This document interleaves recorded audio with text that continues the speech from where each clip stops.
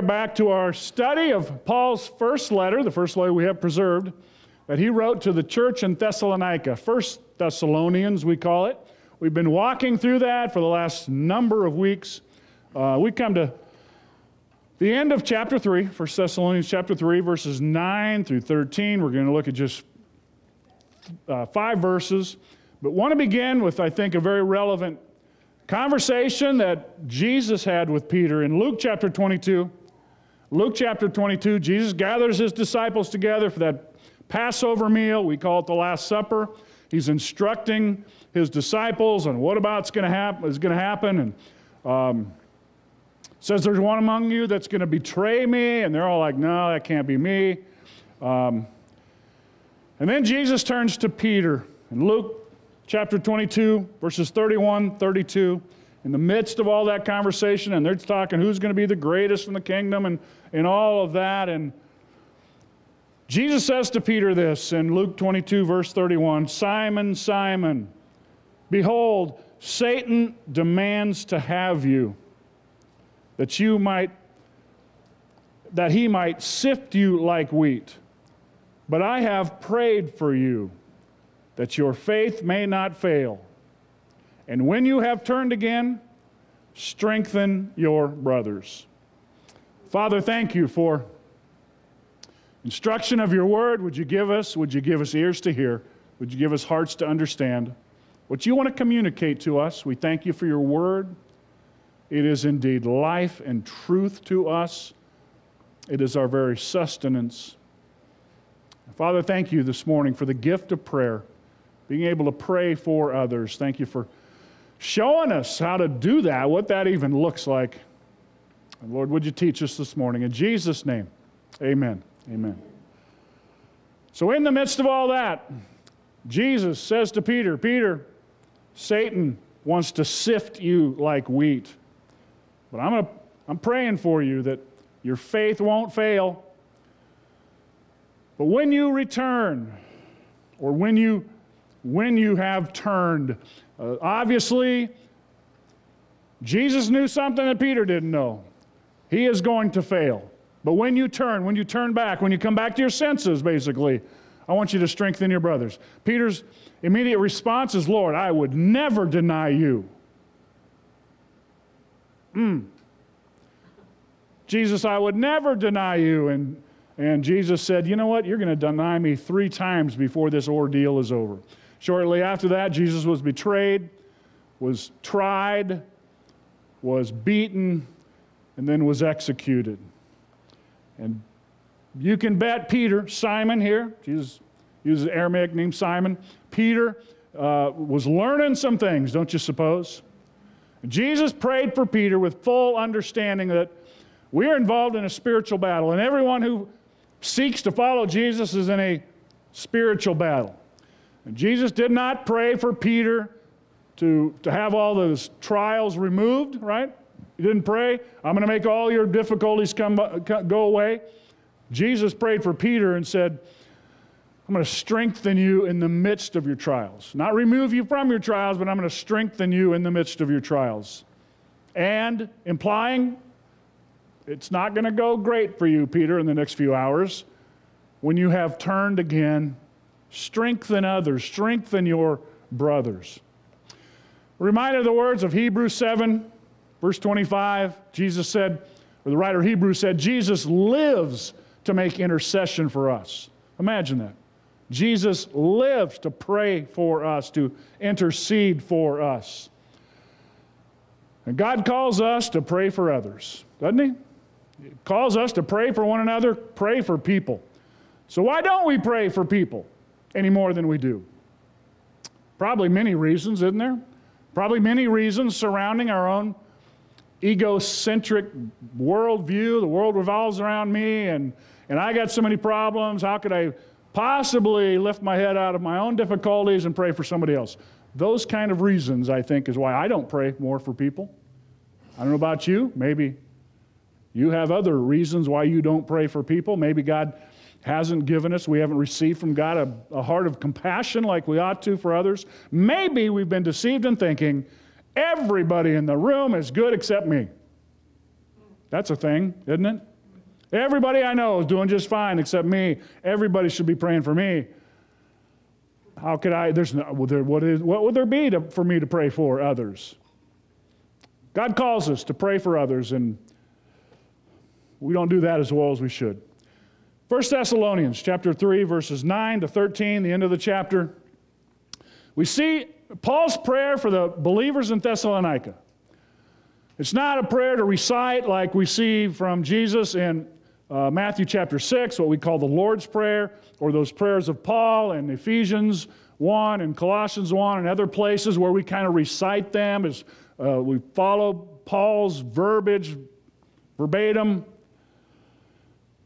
This is just a model. We see the attitude, we see Paul's heart, and I think we get some principles on how we are to pray for one another, a pattern, if you will, of how to pray for others. Not so much a how-to, because we can get all the how-to we want. I say this often, but if we don't have some want-to, right? If we want to, we're going to pray for others. So God, give us some want-to. This might be a little bit of how-to, but it's just following. Paul kind of closes this section, this opening section of the letter, and then he's going to launch into all the things he wants to teach them. He wants to be there, but until then, he's writing a letter and to explain some things to them. We get some insight into how it is we pray for people. Entitled this message, How to Pray for People. Right? How to pray for people. Reminded of 1 Samuel 12, Samuel, the nation of it. Samuel told Israel, you don't want a king. It's just not going to go well. Let's just follow God, and we're going to do way better. No, we want a king. So God raised up Saul, and then shortly after, the people of Israel are bemoaning the fact that they've got this earthly king that certainly isn't perfect, like the one true king, right? And so they're saying, Samuel, pray for us in all of our sins and all of our waywardness. Would you pray for us? Could you see it in your own heart to pray for us? And Samuel says in 1 Samuel 12, verse 23, far be it from me, that I sin against the Lord and cease to pray for you. Isn't that something? Far be it from me to sin against God and cease to pray for you. Life is not every man for himself, right? Every man, woman, child for themselves. Good luck. Go get them. I hope you make it to the finish line. If you do, we'll see you there. The Christian life is, we're all in this together, right? We're all in this together. We are all weak and frail, just like Peter. We think we can conquer the world by ourselves. Just like Peter, we find out maybe not, right? So we look at the theology of Paul's prayer life. We see that he almost always makes prayer requests that exalt Jesus, glorify Jesus. And not just, hey guys, would you pray for me because I'm having a bad day? Nothing wrong with praying. God, would you help me? I'm having a bad day, right? Well, we look at Paul's prayer life, and he prays for very little for himself. Prays an awful lot about, might God be glorified. Paul prays things like, hey, would you pray for me that God would open a door for me and that he would give to minister to others and he would give me words so I could explain clearly in words that people can understand what Jesus has done for them? That's the kind of prayers Paul typically prayed. 2 Corinthians chapter 12, Paul writes it in a letter, very humble of him, writes in a letter, I've got this thorn in the flesh. We don't know what it was. Everybody's speculating on what could it be. Could it be a physical ailment? Letter to the Galatians seems to reveal maybe he had some eye trouble. Maybe that was it. Maybe it's just the oppression, the opposition that he's getting because he's sharing Christ and around the world. Maybe that's the thorn. All kind of guesses. You know my guess. I wonder if it wasn't his mother-in-law. But he had this thorn in the flesh. He said, I prayed 3 times that God would remove it. And guess what? God didn't remove it. But God spoke to me. 2 Corinthians 12. God spoke to me and said, Son, my strength is perfected in your weakness. And so that you might not exalt yourself because of this amazing revelation I've given you, we're going to keep that thorn in the flesh. Isn't that interesting?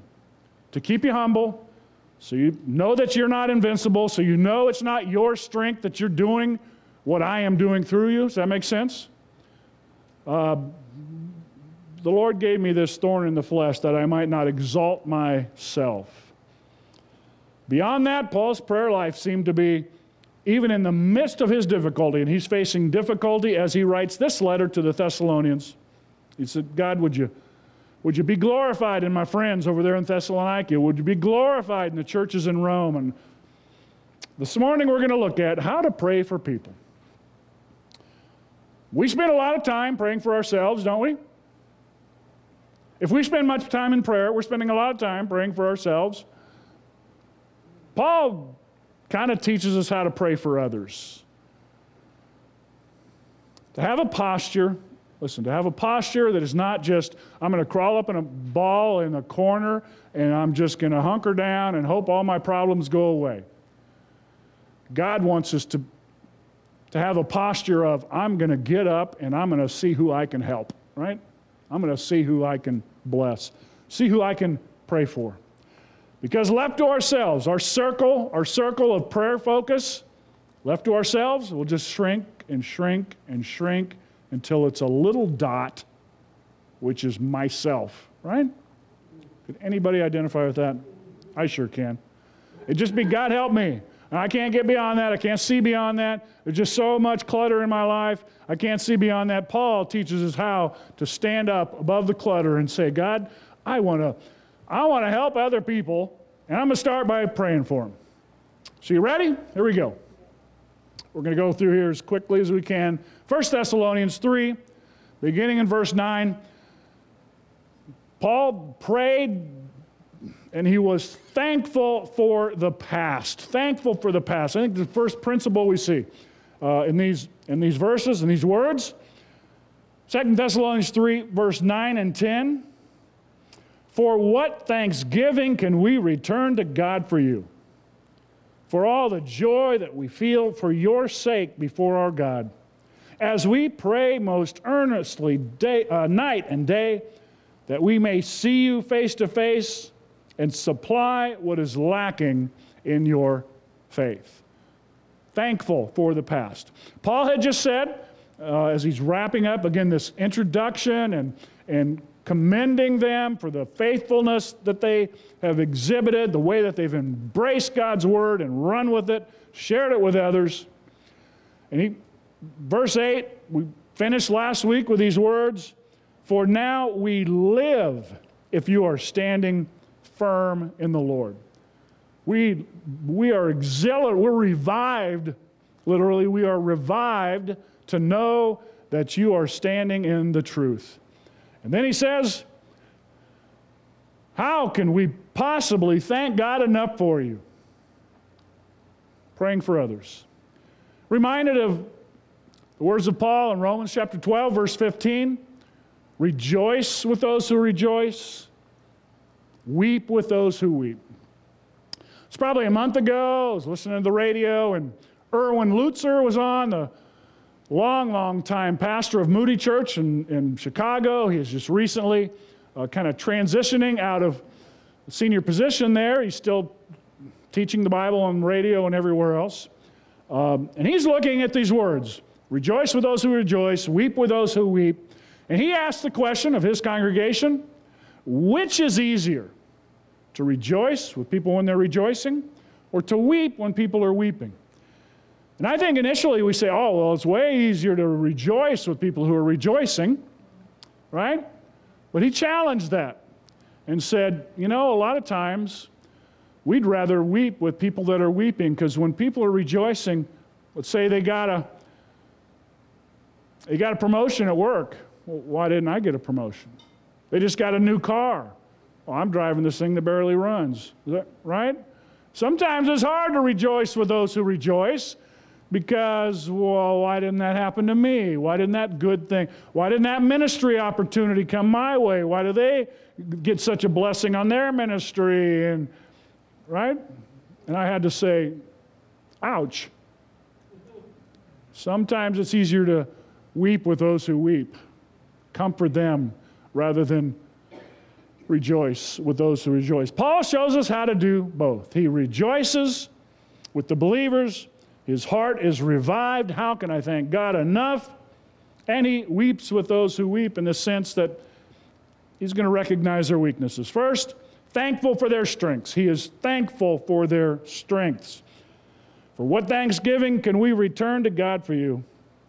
For all the joy that we feel for your sake before our God. Can't thank God enough. Words just can't express. In the midst of his own trials, difficulty, he's able to rejoice in their successes. Right? They were struggling as well. We know that. We've looked at that in the first 3 chapters. We know that they're struggling.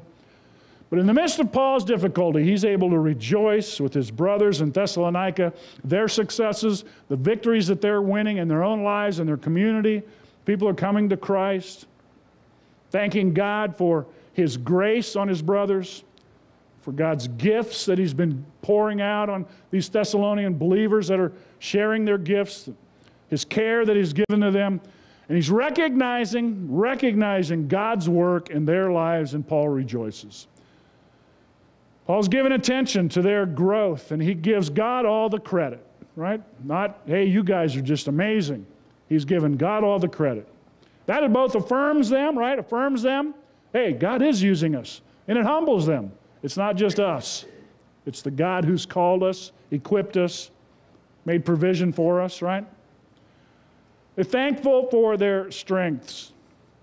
When we pray for people, let's give God thanks for the qualities that God has put in their lives, right? Whether they're believers, followers of Jesus, or unbelievers. Want nothing to do with God. All right, let's give thanks. God's put something good in everybody, I believe. When we pray for people, we can say, God, you put such a passion in my friend. They don't want anything to do with you, but Lord, what might they be like when they come to know you, right? That kind of thing, recognizing the strengths that they have put, that God has put in them. Does that make sense? Things that will be or will sometime may be useful for God's purposes. Paul was thankful for their strengths. Then in verse 10, he's mindful of their weaknesses. Mindful of their weaknesses. As we pray most earnestly night and day, he's mentioned this a couple times already, that we may see you face to face and supply what is lacking in your faith. Supply what is lacking in your faith. Was some great moral sin or something they've done? We don't think that's the case. Seems like what Paul's referring to is doctrine. They need to be taught some things, or some things that Paul didn't have time to explain to them clearly, things that Paul was learning from the Lord that he would like to share with them, behavioral things, how to behave amongst one another, how to behave before a watching world, attitudes. All of this came from Timothy's observation. You remember when Paul and Silas, they couldn't get to Thessalonica. They said, Satan has hindered us from coming to you, but we're going to send Timothy. So Timothy went, spent some time in Thessalonica, and came back with a letter. This whole letter is a response to Timothy's report. And we get some hints what Paul's talking about in chapters 4 and 5. Most of Paul's letters the first half is theological. This is who God is. This is what he's done in you. The second half is typically practical. So this is how you're supposed to live, how you're supposed to do this and that in him. And so we're going to find out that perhaps what Paul is addressing, the godly lifestyle, here's some things we've learned about how to live as believers in Jesus. He makes a statement, mind your own business. That could be a sermon to come, huh? Work hard, he mentions that. But really the overarching theme of this book, well, one is thank God for how you're doing. But secondarily to that is the coming of the Lord. And he's going to spend quite a bit of time. We have a lot of our major insights about what the coming of the Lord will look like for the believer in Jesus. They had some ideas that, oh no, my loved ones have died, so when Jesus comes, they're going to miss out, right? And we're going to deal with Paul's response to that. Paul's not being judgmental. Guys, I got to get over there and straighten some things up. Paul's being discerning. He understood they weren't not quite complete yet, and there's some things that needed completing. Paul said the same thing to the church in Rome, Romans 1, verse 11. Said the same thing. I long to come and see you that I might impart some spiritual gift to you. Isn't that something? I long to come and be with you that I might impart some spiritual gift to you. So our response to that typically is, well, that's Paul, right? That's Paul. He has this big bag of spiritual gifts, and he's different because he's a Bible guy. You ever think that way? Well, these are Bible guys. They're supposed to say that. What would Paul say to that? Paul would say, guys, the same Holy Spirit that worked through me is working through you. And God has gifted each one. Hadn't God called us? Hasn't God equipped us to minister to others, to serve others? When we fall for this trap of, well, that was a Bible guy. Now, that Bible guy is connected to the same Lord that you are connected with if you are in Him. To supply what was lacking in their faith, he said. When we pray for people, it is okay to recognize weaknesses, failures, right? It's sort of why we pray, isn't it? Because I know I'm not perfect, you're not perfect, we pray for, isn't that kind of why we pray? Because we all possess some weaknesses, some frailties, some failures and faults at times. Graciously, right? Graciously, don't need to tear people apart in prayer. God knows them inside and out. He knows you and me inside and out, right? But directly, we can just ask God, God, would you, I sense this area in my brother, sister's life, and would you, Lord, would you address those areas in them, right? Now, let me say, I think it's pretty important, talking about solo prayer, right? When you're praying solo, as opposed to praying in a group. When you're praying in a group of people, you don't need to spread all Sister Mildred's dirty laundry, right? God shows you some things about Mildred that aren't right. You get alone with God. Does that make sense, right? Paul's talking in our personal prayer life. Can be aware of people's weaknesses. Let's be careful of that. I can't say that strongly enough. That's why so often church prayer meetings are called gossip sessions. Let's not perpetuate that false notion, right? Or let's not give that any traction.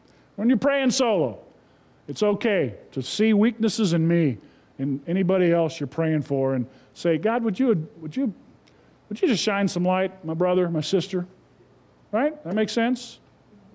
Super quiet in here. Thankful for the past, that which has already happened, the things that have happened in the believers in Thessalonica. Paul's thankful for their strengths. He's mindful of their weaknesses, right, up to this point. Now Paul turns his focus on the present situation. Number 2, strength for the present. Strength for the present. Verses 11 and 12, Paul writes, Now may our God and Father Himself and our Lord Jesus direct our way to you.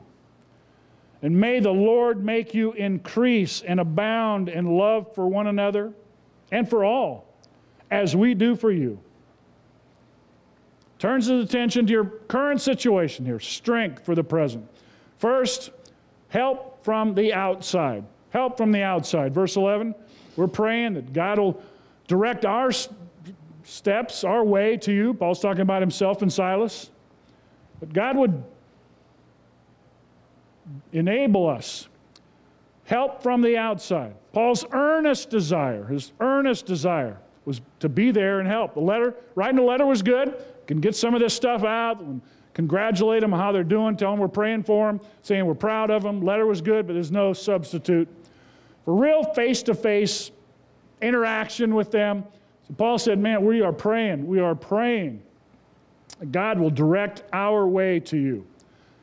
He felt that he could be a great benefit to them. Who wouldn't love the Apostle Paul stopping by and saying, hey, he believed he'd be a great benefit. So he prays, Lord, that the Lord might direct our way to you.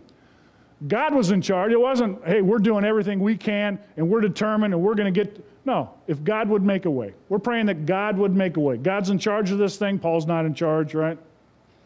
Paul literally begs God to allow him and Silas to visit them. And so far, it's not been possible. And as far as we know, it may have been another 5 years before Paul was able to get to Thessalonica. We don't have any record of him going back. Best we can do is in Acts chapter 20. Paul's farewell address, where he went through Macedonia in Asia Minor, ended up staying in Ephesus for a while, giving that farewell address to the elders at Ephesus. He may have stopped by. That was 5 years later that Paul might have been able to stop by. But Paul prayed that they would have help from the outside, that others, if it wasn't him, others would come and help them. Paul recognizes the need, their need for help and for assistance, and he prays, God, maybe you would use me. If Silas and I, if you'd make a way for us to get there, we would love to help. At the time, there's not a lot of resources. There's not a lot of traveling evangelists going on. There's not a lot of literature about the Bible because all we had is the letters that are being circulated, eyewitness accounts of who Jesus was, what he'd done. Paul prays, hey, I think my brothers and sisters could use some outside intervention. Can I help? That's a great prayer, by the way. Hey, my friend can use some intervention. Is there anything I can do? It's a powerful thread that can be weaved through our prayers. Hey, I understand my brother, my sister, Mitchell, is in need of prayer. Is there something I can do? That is a great thread to weave through our prayer life, isn't it? I see this situation. Is there something I might be able to do? When we pray for people, let's ask God to send help. God, would you send some help? They have some trouble, whoever it might be, perhaps a source that we don't even know about, but God alone knows. A church that's in the vicinity. God, might you send somebody from that church, or might you send another friend, a coworker, a complete stranger, a missionary? We're praying for people around the world. God, would you send a missionary with some truth of your word? God just might use you. He might just use me, right? Let's be open to that when we pray for others. It's the See a Need, Meet a Need program. See a need, meet a need program. God, you've shown me this thing. Could it be that you want me to do something? So most Sundays, before anybody gets here, I'll go on my Facebook account, do a little check-in thing. Fake Facebookers know how that works. And then I'll say a little something. Sometimes just a humorous little, hey, get out of bed and get to church, right? You heard me say that. Sometimes it's, God, would you purify our hearts today? God, would you hear our worship today? Those kinds of things, you know. This morning, I posted, Lord, would you strengthen our hearts? It's from our text this morning. Just check in. Lord, would you strengthen our hearts? 10 minutes later, a good friend of mine, pastors in Columbus, Nebraska, calls me. Hey, man, what's going on? I said, Jim, it's Sunday. So what are you doing? Oh, I just saw that you posted, Lord, strengthen our hearts. I wondered if something was going on.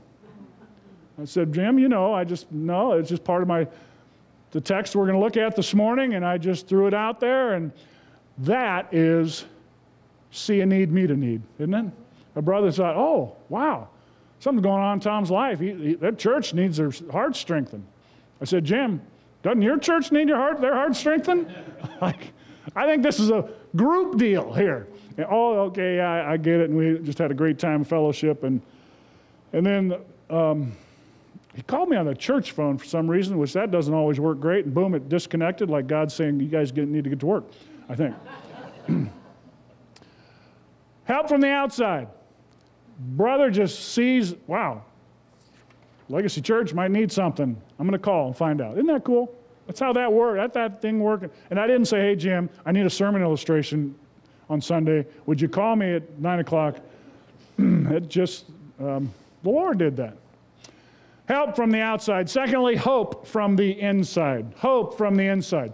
God, would you send my friend or this person I know about, or however that prayer need comes to our hearts, would you send some outside help? Or, God, would you send some inside help? Verse 12 again. May the Lord make you increase and abound in love for one another and for all, as we do for you. From, Lord, would you send them some help from the outside, to, Lord, would you stir up some hope on the inside, right? It's a difference, subtle difference there. God, would you send some hope, some help from the outside, some resource that they don't currently have, to, God, would you stir up hope from within, love for one another and love for others? Would you make you increase?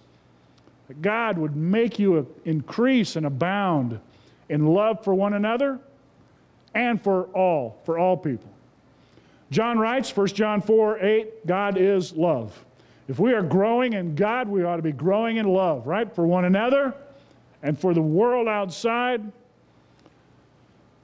May the God who is love cause us to have an unselfish love that flows out of us, right? That's a great way to pray for others. Paul in 2 Corinthians chapter 5, talking about reconciling men to other men and reconciling men to God, and all that he was doing in this ministry of reconciliation. And he says God has given us a ministry of reconciliation. He goes on to say, 2 Corinthians 5 verse 14, the love of Christ compels us. And Paul's praying for them. God, may your love compel these people to love one another, to meet the needs of each other, and to love the world outside around them. To one another, inside the community of believers. Serving God's people when they have an opportunity.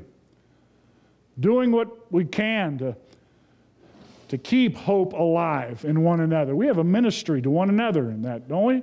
To do what we can to keep hope alive in one another. Because hope leaks out fast. You ever notice that?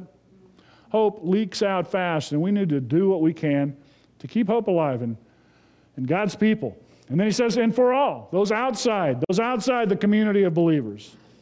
For Paul, that was just as important. 4 weeks from today, we're going to be doing a Serve Sunday again, and the whole point of that is we are determined to step outside of our buildings, 5 churches, people stepping outside the buildings and serving the community around us. Paul wrote to the Philippian church, Philippians chapter 2, verse 15, may you be blameless and innocent in this crooked and twisted generation, so that you might shine as lights in the world. Right? Might you be blameless. Might you watch the way that you live, blameless and innocent in this crooked and twisted generation, that you might shine as lights in this world. There is hope available today. Did you know that? There's hope available today. Life doesn't have to be just a string of difficult, horrendous, unbearable situations after another, right? There's hope available to know the one that created us, right? We need to encourage one another with that. There's hope available today. We live in a world today that hope is diminishing, I think, rather rapidly. So many are living hopelessly. We as a church have an obligation, a responsibility to let people know that hope is available. Life is not a string of horrible day after horrible day, right? Doesn't have to be. There is hope available. So how is these young and struggling believers going to gain strength? By serving others in love, right? By stopping the posture of crumpling up in a ball and just all we can see is our own difficulties. By standing up, taking a posture where we stand up and say, God, show me somebody I can help. That will go a long, long ways to stirring up hope in ourselves and in others. I believe that firmly. There are ministries around the world where the whole focus is let's just get to help you with your issue, your addiction, whatever it is, let's get your eyes off yourself and learn how to serve other people. It flies in the face, doesn't it? It flies in the face of our self-centered culture. I need to take care of me before I can give any attention to anybody else. That's certainly true at times, isn't it? There are times where we just got to take, but when we slump into this lifelong thing of, well, I just can't help anybody until I can help myself, let's be careful of that, huh? Most of us, I think, most of us need, myself included, maybe we need to get our eyes off ourselves and serve somebody else, right? And that will strengthen us. Believe that firmly. That could have been a sermon all its own, but we got to move on. When we pray for others, let's pray for strength from outside sources and from the inside sources, the things that God has already put there. God, might they increase in the love that they have for one another, and might they increase in the love that they have for all outside the church. Strength for the present. Outside help, inside help. Third, perseverance for the future. Perseverance for the future. We're praying for people. Paul now, he looked at the past, look what God has already done there, what they're doing. Then he turns his attention to the present. Now he turns his focus to, all right, moving forward. Verse 13. So that, all of that, love abounding to one another and for all, so that he may establish your hearts blameless in holiness before our God and Father at the coming of our Lord Jesus with all of his saints. And he might establish our hearts in holiness. Peter said it this way, 1 Peter chapter 1, verse 15. Be holy in all of your behavior, like he who is holy called you, like the Holy One who called you. Be holy in all of your behavior, like the Holy One who called you. Our hearts are established when we're committed to God's ways, right? We're not compromising and wobbling back and forth. Our hearts are established when we are committed to God's ways. The word holiness means set apart. Biblical, godly holiness is set apart for God's purposes. My life is committed to God's ways. That's what holiness is, and that's what God calls us to, right? 1 Peter 3:15, sanctify your hearts in the Lord, right? Commit yourself to his ways. I'm not talking about sinless perfection. That's the goal, right? Sinless perfection is the goal. I'm guessing most of us haven't made it there yet. If you're perfect, let me know afterwards. But holiness and blamelessness is that desire to be set apart, fixing our aim on God's standards, his ways. When we're committed to God's ways, our hearts are confident and courageous and secure. We are established. Does that make sense? We're committed to the ways of God. Not, well, I think maybe I'll try this, or maybe God wasn't really shooting me straight on that, and we're not established. We're wobbly. When we live in compromise, our hearts are wobbly, right? Our hearts are insecure, tentative, weak. That affects our prayer life. That affects our witness. As Paul said in Ephesians chapter 4, verse 14, it leads to that place where you're tossed to and fro by the waves and every wind of doctrine. What a picture that is. Tossed to and fro by the waves and every wind of doctrine. Well, I think I'm going to follow God today. Well, no, I don't like that. I'm going to go over here. Well, this guy says I should live this way and I should believe this. Right? That's just what a picture of being tossed around by the waves. Established, that your hearts be established in holiness. When we pray for others, let's ask God to strengthen and establish their hearts. That's what I laid out on Facebook this morning. Lord, strengthen our hearts today. May we be committed to his ways. God, would you remove the distractions so I can see who you are, what you're calling me to do, what you're telling me to do. By the way, that might be the number one thing you could pray for me. God, would you let Tom's heart be established in your ways? Strength for the journey. First point. Did I ever even get to that? Nope. First point under perseverance for the future that I just talked about. Strength for the journey. Strength for the journey. As you're going, guys, as you're going from here, I'm praying God would establish your hearts, strengthen your hearts. And secondly, lastly, faith that will endure. Faith that will endure. As the coming of the Lord Jesus with all of his saints. Faith that will endure. A commitment to holiness during the journey is going to greatly be affected by our view of the end of the journey, right? I'm on this journey. It's super hard. Where are we going, Dad? I don't know. We're just driving, right? That's not going to do much for the difficulty on the journey. Where are we going? We're going to glory. Oh, that helps. That makes sense? Our view, our commitment to holiness during the journey is greatly affected by our view of the end of the journey, the finish line. John said it this way, 1 John chapter 3, verse 2. When we see him, we will be like him. Tell me that isn't a finish line vision. When we see him, we will be like him. No more struggles. When we see him, we're talking 4K view of where we're headed. Not a fuzzy, well, I don't know, I just hope everything that I'm struggling with ends someday, and I hope maybe that'll be better than... No, a crystal clear vision of where we're going. So Paul prayed for these believers at Thessalonica. Paul prays that they would live with eternity in view, that they would make daily decisions with eternity in view, that unimaginable victory that lays ahead. Doesn't that make today a little bit easier? Doesn't it make the journey a little bit easier to know what lies ahead? The eyes on the prize kind of mentality. I'm going to keep my eyes fixed on Jesus, who he is, what he's done for me. Because we can walk in victory today because victory is certain tomorrow. And we're not sure where we're heading. The journey seems pretty long. The troubles on the journey seem unbearable. When we pray for others, let's pray they have endurance, perseverance to the end, embrace their reward all the way, right? We can put on the gold medal because the gold medal's coming, right? If you're walking in Jesus, if you've trusted him, perseverance for the future, strength for the journey.